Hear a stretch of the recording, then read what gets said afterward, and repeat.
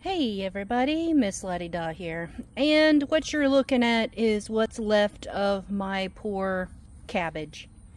Yeah, some critter got into my cabbage and it is now gone. So, at this point, I don't think I'm going to replant or anything.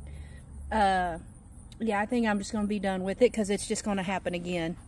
So, yeah, cabbage is done.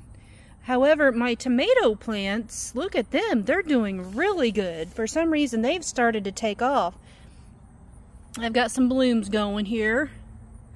So, I'm keeping an eye on my tomato plants and hoping that critters don't get into them, but they probably will.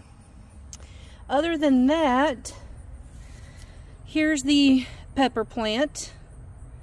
I mean, it's still got some pretty hardy leaves. The stem looks pretty hardy still. It's just not producing yet, so I'm not sure what's going on with it. And then down here, of course, the squash, it just never took off. So that's what's going on. But yeah, I am so upset about my cabbage because I have babied this thing and it was looking so good. And yeah, we have a lot of groundhogs, squirrels, chipmunks. I mean, you name it. We practically have a zoo here in our backyard, so I'm not really all that surprised.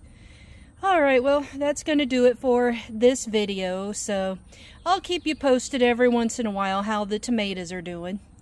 So that's going to be it for me on the cabbage experiment, but I'll try again next year, definitely. Maybe next year I can come up with another plan on where to put it where the critters won't eat it. Alright, thank you so much for watching.